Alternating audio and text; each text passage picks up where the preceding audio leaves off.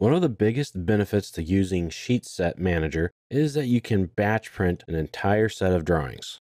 Start the Sheet Set Manager, and let's open up our manufacturing sheet set list.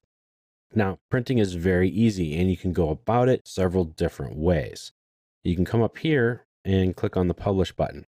Now, if you click on the arrow here, you get all these different options. And this is going to publish your entire set if you do it this way. And that's perfectly fine.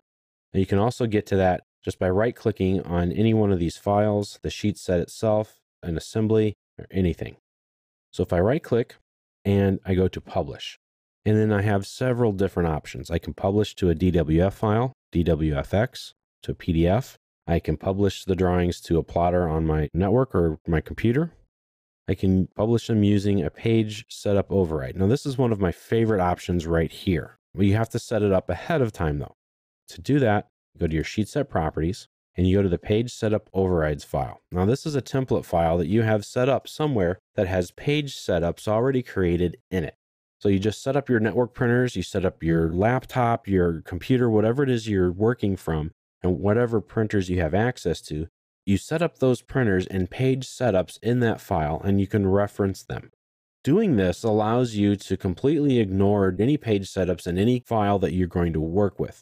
So this is a great option to use when you're working with someone else's files. Let's say you're a civil engineering firm and an architect has sent you some CAD files for the buildings and maybe some of the layouts, and you need to print those as well. Or a plumber or a landscape architect has given you files and you need to print them. Well, you don't have the same printer they do. It's not set up exactly the same way. You need it to work on an 11 by 17 printer and not a 24 by 36, or something like that. Well, you can use these page setup overrides as if they were page setups created already. So you set it up once and forget it. And you just use that one all the time. So that's a really cool option. It's one I like myself.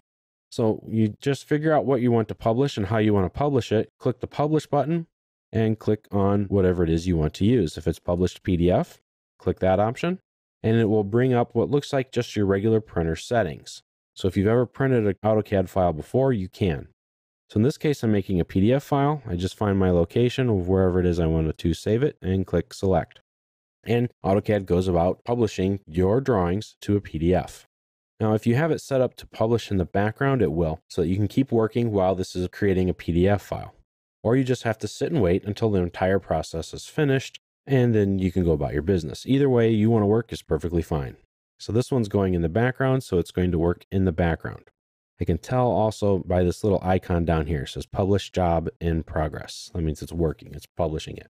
So there are some things you can do if you have drawings set up in here that you don't want published. You can go to a subset, right-click on it.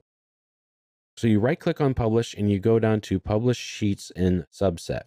Now, this by default is it's going to include it. But if I do not include, I click that button. And you can see this little icon here. It looks like a little printer with a slash through it. That means when I go to print my entire set, everything will print except for these drawings in my assemblies. So that's a great way to keep something from printing. Maybe they aren't finished yet and you don't want them to print. Or maybe they don't need to be submitted with this particular set of drawings, so you can turn that off so you don't accidentally click it. And that's perfectly fine. Now, of course, you have that setting available to you on a sheet-by-sheet basis. Just right-click on the sheet, go to Publish, and go to Include for Publishing, yes or no. And I'm going to say no, so it won't print. Now, it doesn't give you a visual like it did up here in the assemblies, which is unfortunate. So you just have to be careful with that.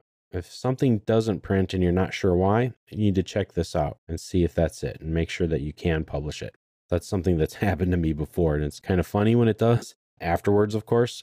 Now, if you want to publish something, you can also just select the exact sheets you want to publish. Just find the ones you want, hold down the Control key, and just select whatever files it is that you want to print.